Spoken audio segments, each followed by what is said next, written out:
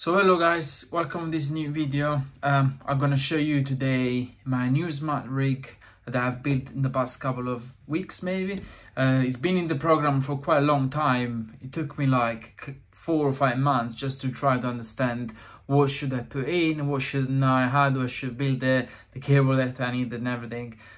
So I've decided that it was time to do a proper one, and I'm gonna show you now what I've got inside basically on this rack.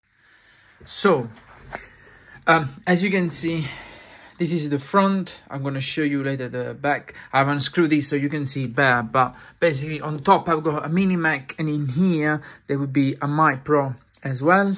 And if I move this just for a second, what you can see here is a sound card. There is a switcher on the bottom here. I will show you back from the back. I've got a little power block here with USB port and other little bits. That's another kind of like extension USB from the mini Mac for other little stuff. I've got a router as well just to do a bit of things. So if I put this back here, so let me show you this from the back. So basically, as I said, router. This is just like a junction box where I've got different cable inside.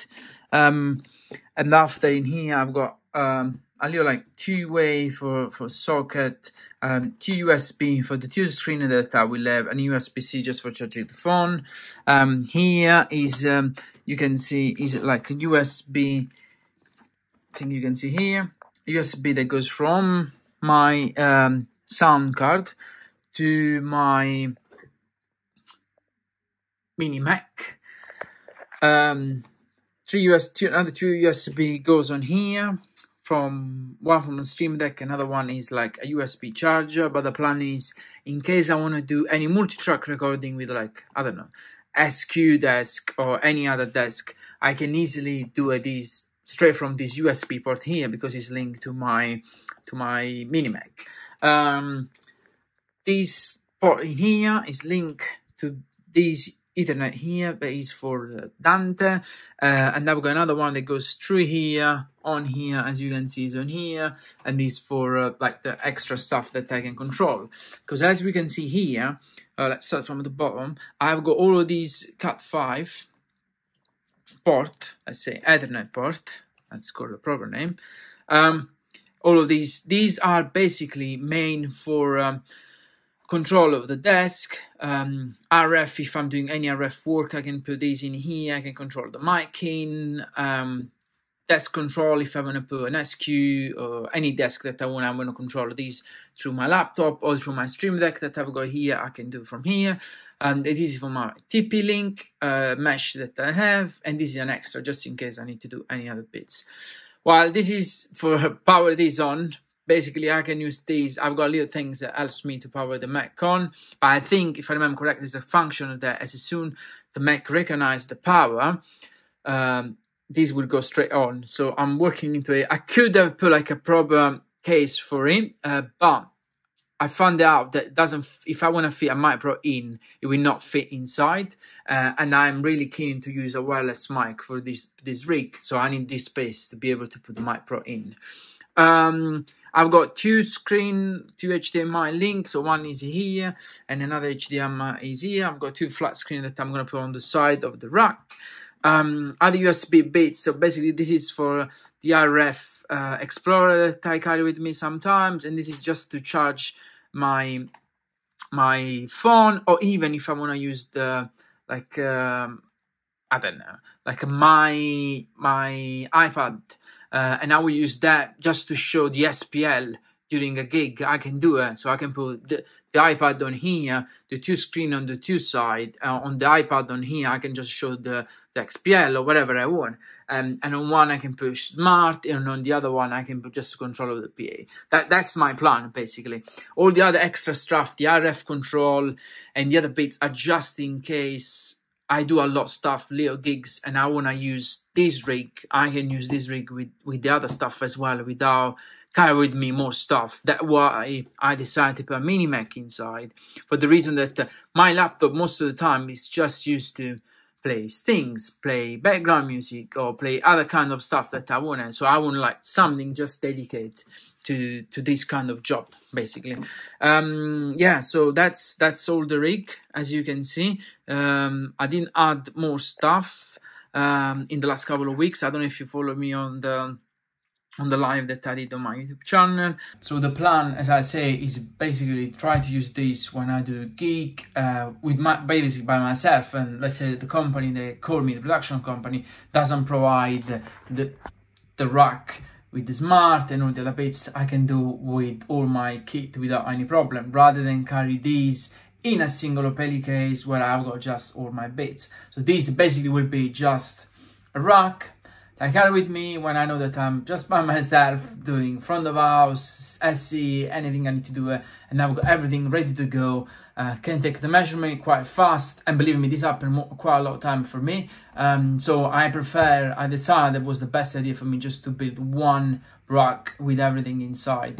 I'm gonna do a quick video of how this works with everything turned on. I don't think that I've got the other screen ready to show, but I've got one screen. We can use the iPad just as another screen if you want. But yeah, so I'm gonna show you now how is this one is on basically, and what we can do.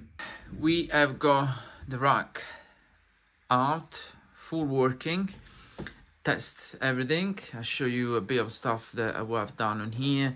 As I said before, that's the sound card, so you know what's happening inside, you know what I've got in. So at the moment I've got link one screen because I'm waiting to the other one to arrive, and I've got this one that I normally use for home, and I've got Smart at the moment on. This is how it's gonna build. Basically, it's gonna be one screen here, another screen here. Basically, this one with Smart on.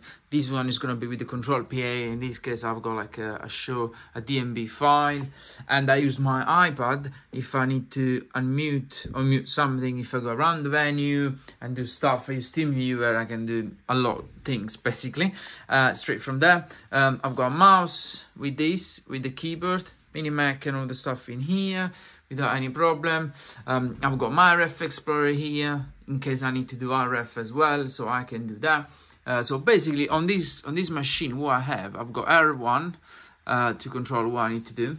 I've got Array Calc if I need to use Array Calc, LA Manager, Sound Vision, I've got Qlab, I've got Touchstone Pro, so in case I want to do any scan, boom, put this on, and this is gonna start to do scan using the RF Explorer. There's link with this USB straight to the rack. What else? I've got Workbench if I want to use Workbench in here. So basically, in case, and I've got this little software that is really useful. I don't know if you can, basically, if you have got another laptop link with you, you have got the opportunity to speak with the other guy on the other side and just say, oh, hello, whatever you want to do, and you send stuff. You can flash as well. Yeah, so basically, normally when I do, let's say, front of house, and I've got someone doing monitor, I doing, I don't know, RF things, and I've got something to talk about, and we don't have got Shopbox, or we don't want to use it. I've got this link to the other machine on the other side. The only concern is everything needs to be network on the same network, but most of the time that's what we normally do. So yeah, and I use the Stream Deck for quite a lot of stuff. As if you follow me for quite long, you know that I use the Stream Deck for everything. And I've got basically little button here that will open me, I don't know, Smart. I can open like Sound Vision and other bits. On here, it will take a bit of time because it's not the fastest machine. I might upgrade one day, but for the moment is okay. So yeah, if I want to use these, I can use Sound Vision without any problem. And if I want to Qlab other stuff, you know what? If I want to use the controller of my sound card, I just press here and I've got control to my Octo. So yeah, so basically this is what I have got in here. At the moment there is not mic, but in here there would be a wireless mic. I'm gonna buy a mic Pro. This is getting quite hot actually, but I think it should be okay. I mean, it's open, nothing is closed on the front, so I think it should be pretty good. We will see. I'm gonna test and see what's gonna happen. And on here, as I say, it's gonna be a mic Pro here, so I can use a wireless this mic wireless if I want to use it, and it's going to be on channel number 1, and after on channel number 2, if I want to use another mic, I can use another mic as well. That's it, basically. It's not much to say. It's just basically a little rack that I carry with me, and if I want to do stuff, basically I've got the opportunity to go here, and if I want to look at Smart will be here. Again, it says Smart on here. If I want to do any transform function, basically what I could do, I'm just going to go on impulse and start and take any measurement, even if I am in anywhere in venue, basically. So yeah, so that's it. I'm gonna leave a link with all the stuff that is in the rack with the price as well. And yeah, so I'm gonna use at some point, I'm gonna use Companion as well on here. So basically the goal will be to use Smart with Companion from here, so basically using shortcut, and I don't know, activated the noise generator, I don't know, start the transform function, change the level of pink noise, because I think you can do that, increase or decrease. Yeah, all of these little session I can do that without any problem, and after these all will be always like all done with Companion. So basically if I open Companion, that's the page. I'm gonna add whatever I need so I can control different bits from here. There is actually, if you go on Companion and you say Smart, they have got a Smart version number 9 for the LE and for the suite as well. So if you add these, you need to activate the API.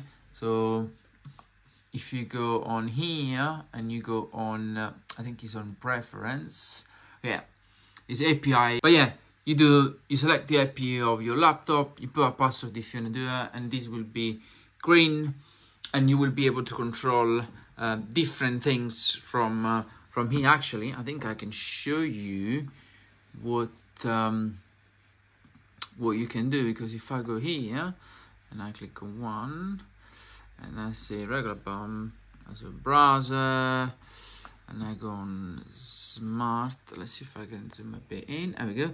And yeah, that's the stuff for reset average, start signal generator, stop signal generator, set generator level. Yeah, there is a couple of stuff, zoom, hide trace, impulse mode, SPL mode, blah blah blah. There is a couple of bits. Am I gonna be the profile and share this profile with all of you, so we'll be ready to go. So yeah, basically that's the whole rack that I've been building. So if you have got any other question, I'm gonna drop all the link of the stuff, but basically it's just like the roll and capture, a mini Mac, keyboard and mouse, this little screen, that would be 2 of these, my RF Explorer, there's a support for it that I will carry with me, my measurement mic. For people asking, this is, let me see if I can show you, this is the EMX7150. So yeah, so that's it. So thank you for following, and see you on my YouTube channel for more videos like this.